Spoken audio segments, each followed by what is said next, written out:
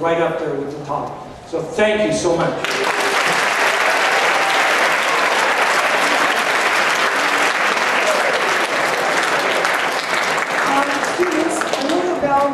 We're still staying in the half. We have alternate day today. I would like to bring up, we have the guest speakers that we're going to hear next are speakers who have been either waiting for a transplant or who have survived, as Mr. Cuthbert.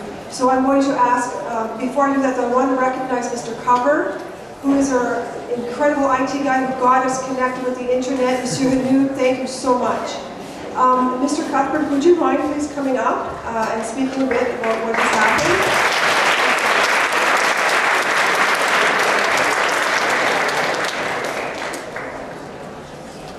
Good morning, good afternoon, I guess by now. First of all, I too would like to thank Aurora High for sponsoring or hosting the event today. I know some of you, through my children who both attend school here, Blair Cuthbert and Marla Cuthbert. I also attended school here, but that was quite a while ago. In fact, I attended at the same time as Mr. Berger did. What I'd like to do today is just encourage you to come forward, and people who are 16 and over can sign the organ donor card and become registered for cadaver donation. The other option is to be a live donor, but that cannot be effective until you're 18.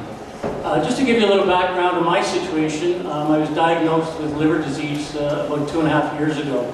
At that time, they told me I had literally 3 months to live.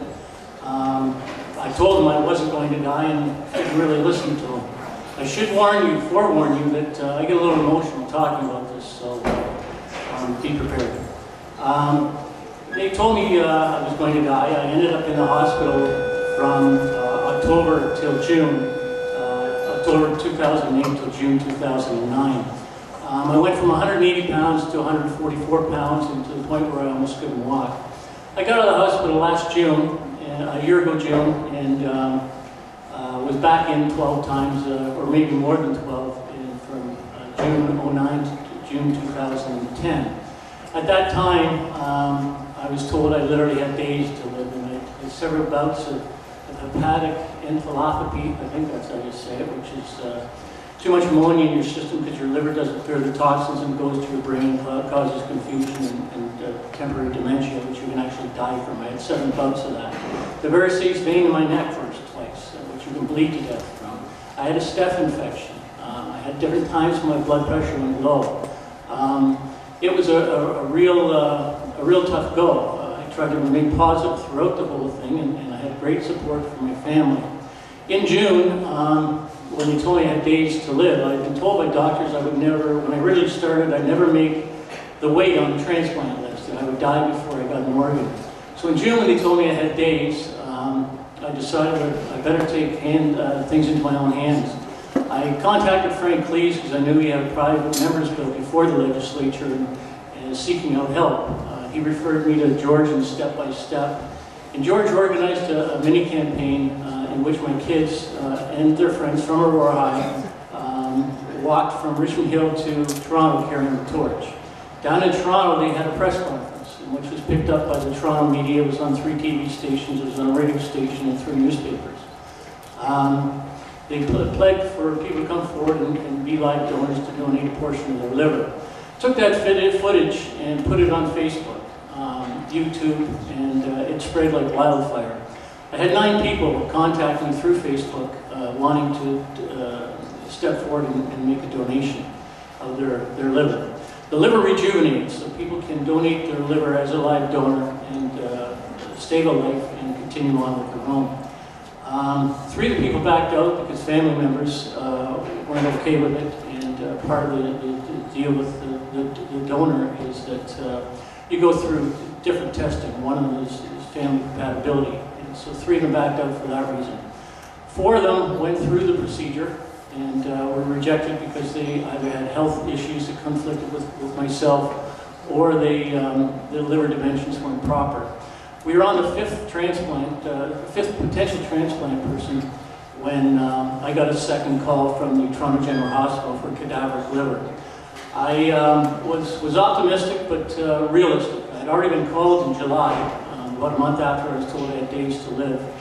And I got down there and got prepped the night before. Couldn't sleep that night, because I just kept thinking about how great it would be to live.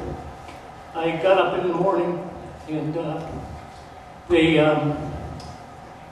never came for me. So about 2 hours after the designated time, I asked what was going on. They told me, sorry, didn't anyone tell you, but the liver's diseased, you'll have to go home. So that was, to say the least, a bit of a bummer. In in September, I actually got a transplant, September 11th. Another reason for me to remember 9/11. So that was less than 3 months ago, 3 months on Saturday, I guess. I'm doing great in my recovery, and it's not only how it affected me that really hit home. It was how it affected my kids. They would come and visit me, and all the time. In fact, they made a collage for me in June of family photos, put to music, because they didn't think I was coming out. After I had the transplant, my daughter Marla told me that they came too often because they didn't think they'd get to see me again. I saw the toll it took on them, the emotional strain of it, the trauma it caused them. In fact, they're to the point now where they just want to put those 2.5 years behind them and just move on. But they're wonderful kids, and if it wasn't for them, and step by step, I wouldn't be here today. The thing about organ donation is I became acutely aware during this process of waiting for a liver and the uncertainty of living and the challenges of going from day to day with different things happening to you and wondering if you'd be able to get up the next day or what you're going to do that day, if you've got enough strength to do it, and the cloud hanging over your head. The thing you have to do is remain positive. And I watched my kids go through this. And it's not just the effect it has on you, it's the effect it has on your family. And it's a very disheartening experience to see your kids suffering along with you and your friends. I had tremendous support, and a lot of people might not have the support I did, which makes it even more important that people come forward and donate organs so that they alone do not have to go through this. The end result is very positive, but along the way, there were people on my floor that actually passed away waiting for an organ. People die in Canada pretty well every day waiting for an organ. And the problem could be solved if more organ donors came forward. And the thing I want you to keep in mind is that even though directly it may not, you may not know who you gave your organ to, but someday it could help save a life of someone you know. Just encouraging other people to donate makes more organs available for transplant. And people wouldn't have to wait on the list and go through the personal trauma and watch the emotional impact that it has on family members. So the life you're saving, maybe that is somebody else. As George says to me, tell people not to take their organs to heaven because God knows we need them here. Once you're deceased, those organs can save up to 8 lives, enhance the lives of 75 other people, whether it be their eyes, their bones, the tissues, all that type of thing is used in transplant operations to improve people's lives. And your major organs, heart, lungs, kidney, liver, and so on, they can actually give life to somebody. So I'd just like to wrap up by once again saying how proud of my children I am, and by encouraging you all to step forward and register to donate organs, and to encourage your parents when you go home to do the same thing.